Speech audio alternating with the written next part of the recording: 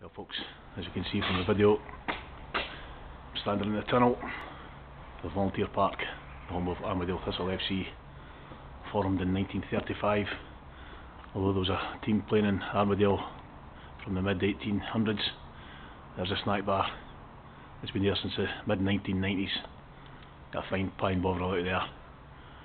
There's the blue room. That's where you go if you're a dignitary, you're an opposing committee member, etc. You get treated in there at half time. And here's the Volunteer Park itself. There's the centre. I always like playing towards the centre end. The swimming baths over there. Arnold Clark's garage and the customer car park from Arnold Clark, and the famous grandstand. There's been some to-dos in there over the years, I can tell you. 500 or 600 people through the keg on a Scottish Cup day. You just can't whack it. Another story relating back to those days. A few guys standing up there with paper mache thistles on their heads. Painting in the famous colours of the thistle, of course. Playing against Talbot, the Scottish Cup. There's about 15 people, massive paper mache thistles on their heads. I know that because I was part of the building of the paper mache thistle head team. And the one thing I'll never forget, that day the Auchinleck captain, Big Sam McCulloch, looked into the crowd and just started laughing. That gave him a laugh.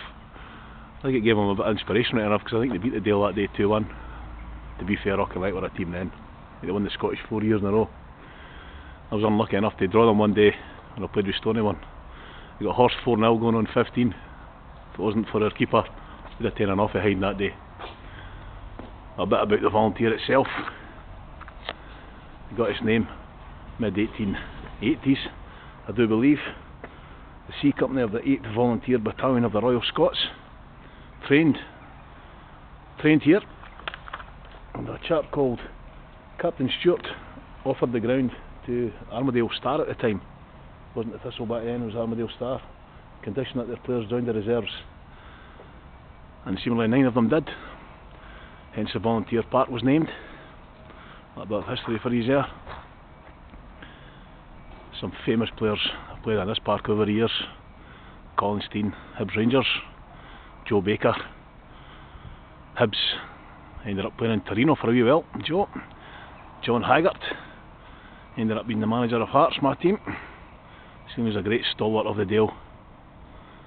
That's what it's all about. Once you play with the Dale, you're always a Dale boy. I can certainly vouch for that. Lucky enough to captain the team 1989 season, and in fact they won the league. So there you go. I just wander up the door, check that nobody's been trying to break in recently. No, door secure. This is the view you get when you're coming down onto the Volunteer Park, the hallowed turf of the Volley. There you go. It's no football boots today. It's the famous Sambas. But I think we've got a game coming up here, Easter Sunday. Armadale All-Stars, or Old Boys, myself included in that, are playing against Armadale Thistle of today. A chap called Drew Purdy's testimonial match. It's a 12:30 kick-off on Easter Sunday. So if you see this video and you fancy a bit of fun, come along to the Volley and I'll try and entertain you. I'll try not to pull any muscles. So, more stories from the Volley later on, folks. Catch up with you later.